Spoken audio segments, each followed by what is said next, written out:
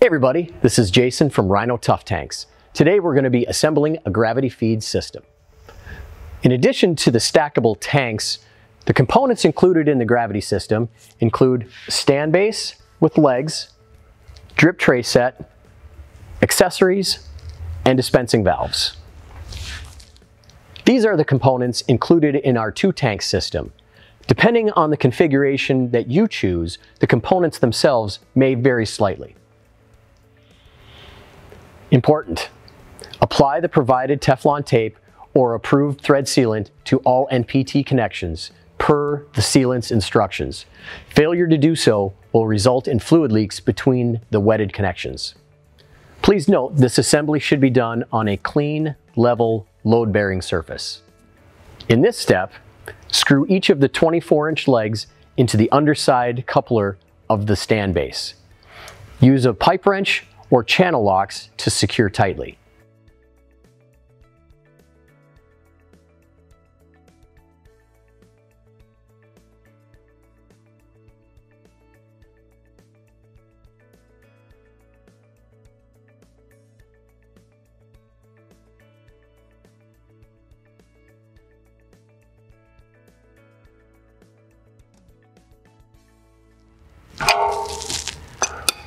Once you get the legs secured, it's important to have the foot flanges orientated in the same position.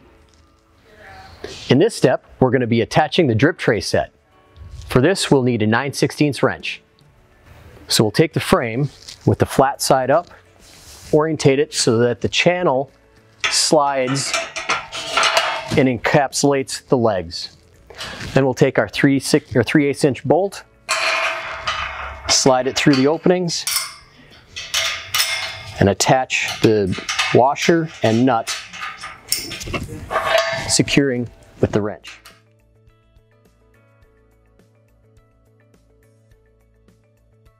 And then we'll repeat on the other side.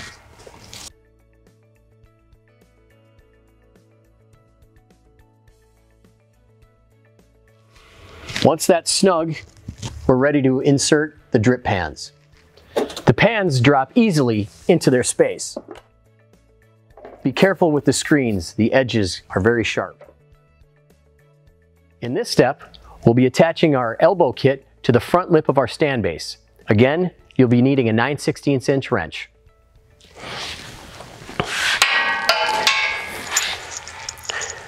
The elbow kit comes with a 5/16 bolt, lock washer, and a nut. So as you guide the bolt through the hole on the front edge of the stand base, the front tab of the elbow kit will rest on top of that front lip. That gives it structural stability and will not allow it to turn once it's tightened. So hand tighten, then use the wrench to snug that down. Now it's in place. So depending on the configuration of your tank system, you may need to repeat this process as many times as you have stacked tanks. With this next step, we'll be stacking the tanks onto the stand base. Because of the interlocking ribs, the tanks themselves will fall into place and align properly and resist any force moving side to side or front to back. When stacking the tanks, place them in an order that works for your configuration. The load rating of each tank is the same regardless of its size. When moving the tanks, be sure to use a safe lifting technique. Save your body, grab a buddy.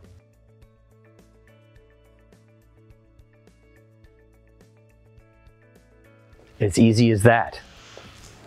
The next step is to assemble the dispensing components. First, with an adjustable wrench, we're going to remove each of the 1-inch plugs. Then we'll add the 1-inch poly elbow adapter. Again, make sure to sufficiently coat with either Teflon tape or an approved thread sealant. With the pipe tape, I want to make sure to add it in a clockwise rotation, so that when you are adding into the tank, it tightens itself instead of unravels.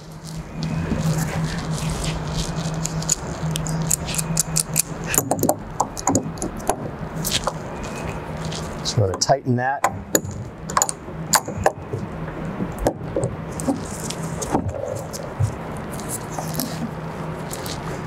Until it's snug. And we're going to finish in a 5 o'clock position so that it's aiming towards the elbow kit.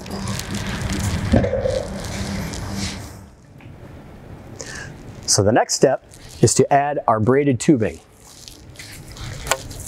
So this is going to arrive longer than necessary, allowing you to cut to length depending on the height of your bottom tank.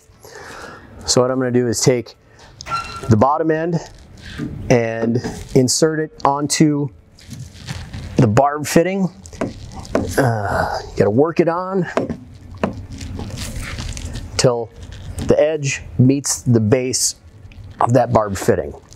Before we move any further, I want to take both of the elbow or the hose clamps, slide them over the top, just let them drop all the way to the bottom, and then we'll want to measure and mark the hose, leaving a little bit of curve, natural, so it hangs naturally.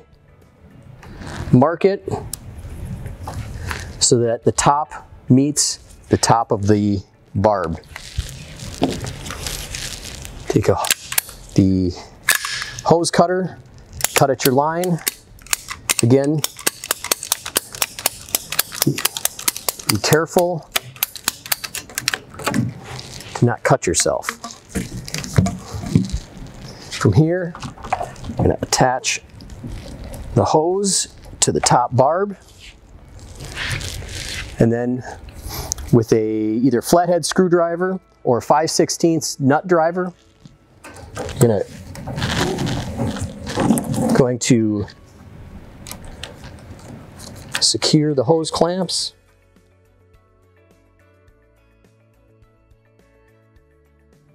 And the final step is going to be installing the dispensing valves. So this particular valve is a 1-inch brass spring release valve with a locking handle for an added safety feature. So there'll be one valve installed into the directly into the bottom of the bottom tank, and then another valve into the elbow kit. So again, this is an NPT fitting. So we're going to coat with the thread tape, clockwise rotation.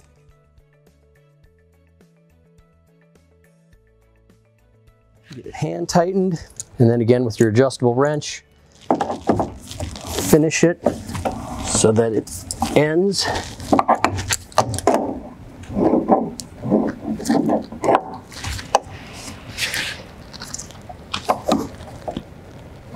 In a 6 o'clock position. So we'll do that same thing.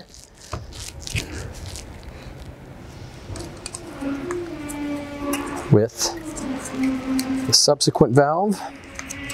Now there are many valve options, but in this application we found the spring valve works the best.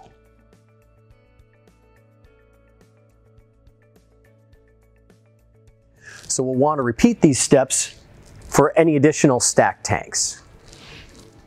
Now we're ready to fill.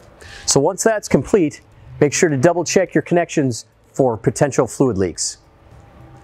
For more information, check out our website, www.rhinotoughtanks.com.